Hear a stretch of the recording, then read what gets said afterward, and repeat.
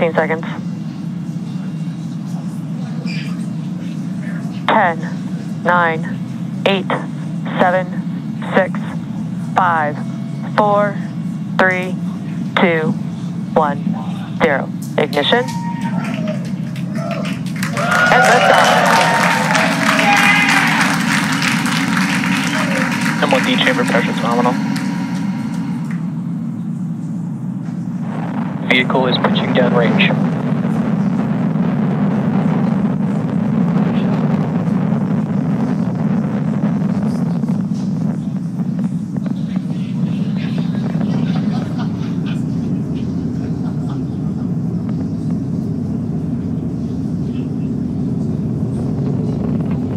We are T plus 37 seconds into the mission. Falcon 9 has successfully lifted off from Launch Complex 39A, carrying our 53 Starlink satellites into space. Power and telemetry nominal. Moments ago, we began to throttle down the engines on the first stage in preparation for an event known as Max Q. This is where the vehicle will experience the highest amount of aerodynamic pressures.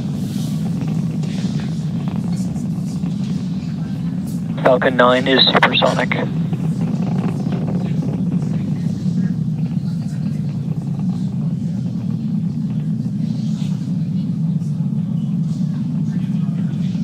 Max Q.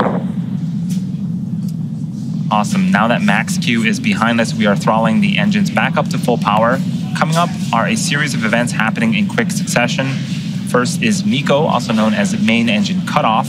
This is where all 9 Merlin engines on the first stage will shut off to slow the vehicle down in preparation for the next milestone, which is stage separation.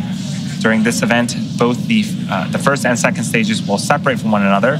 The first stage will make its way back to our drone ship, and the second stage will continue its journey with second engine startup, or SES-1. During this event, the single Merlin vacuum engine on the second stage will light up and propel the second stage along with the Starlink satellites into orbit. And then shortly after SES-1, we'll have the fairing halves deploy and expose our Starlink satellites to the vacuum of space.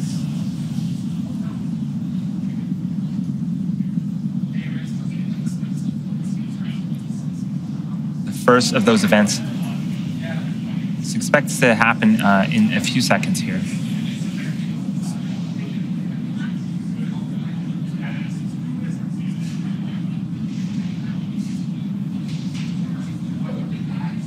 MECO. Stage separation confirmed.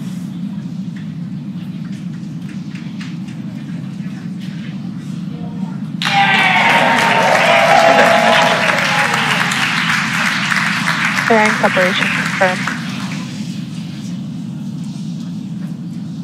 All right, so as you just saw and heard, we successfully had main engine cutoff, stage separation.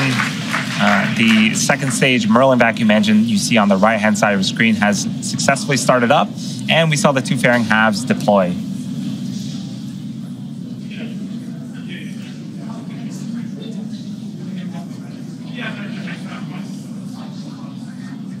While the second stage is doing its job, the first stage is coming back home to Earth. That is what you see on the left-hand side of the screen. It needs to execute 2 burns before its 13th landing attempt on our drone ship. The first burn is called the entry burn. This is a 3-engine burn that helps slow down the first stage before hitting the denser parts of the Earth's atmosphere. And then the second burn is called the landing burn. This is a single-engine burn that brings the vehicle speed down rapidly in order to land on our drone ship a short fall of gravitas.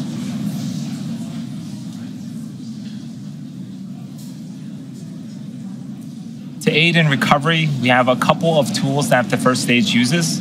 So if you look closely on screen, you're seeing some bursts of gas. That is nitrogen from our attitude control system, and that helps to orient the first stage rocket. And then also on screen, we have a view of 2 of our 4 hypersonic grid fins. Those are the honeycomb-like structures that you see. Those will swivel and pivot, and those that helps to steer the first stage back to its targeted landing zone. We also have 4 landing legs that are stowed at the base of the first stage. Those will deploy during the landing burn, and those will help secure the first stage as we land on our drone ship.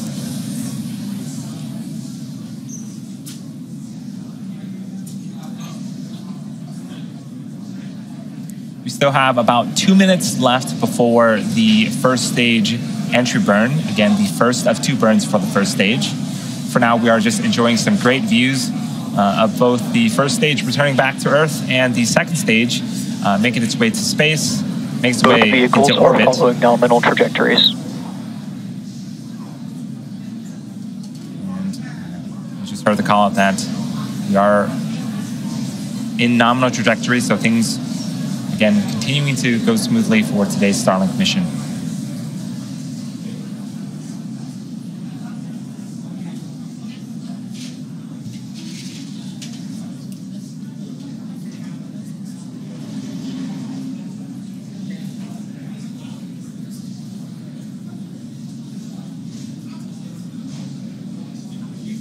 For those that are just joining us, we are in the middle of our 49th Starlink mission.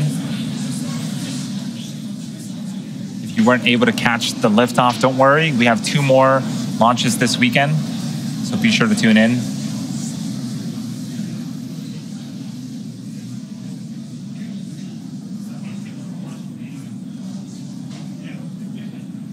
About 30 seconds away from the first stage entry burn. We talked a little bit about the engines on our vehicle. The engine that you see on screen is the single Merlin vacuum engine, which is optimized to perform in the vacuum of space. It can produce over 220,000 pounds of thrust in the vacuum of space. The first stage engines are optimized to perform at sea level, and those can produce about 190,000 pounds of thrust.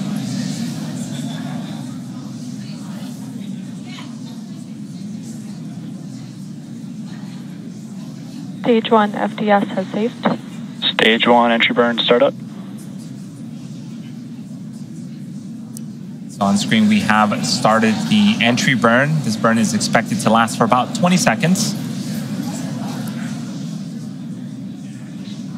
Earlier, we saw the vehicle on the pad, and the first stage was basically covered in soot. Stage 1 entry burn shut down. This is the reason why. So basically, during the entry and landing burn, the vehicle is flying through its own plume of smoke, and that is what Both builds up the vehicles soot. continue to follow nominal trajectories. So landing burn for the first stage is coming up in about a minute, and shortly after the landing burn ends, we're going to be listening for a call out that's related to the second stage, known as SECO. That stands for Second Engine Cutoff, and we'll be shutting off the Merlin vacuum engine that you see on screen, and we'll be waiting for another call out related to the second stage of a good orbital insertion.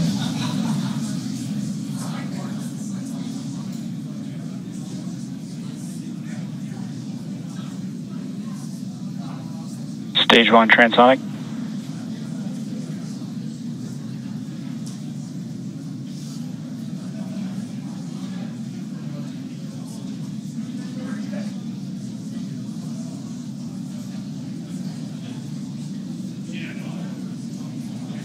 Stage 2 is in terminal guidance.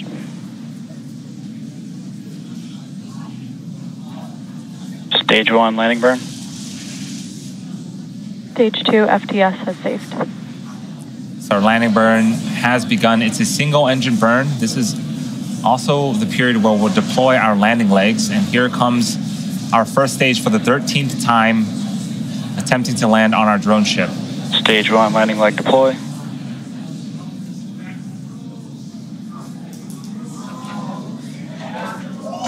Stage 1 landing leg. And X marks the spot for the 13th time. That is the first time that we have flown and landed a booster 13 times.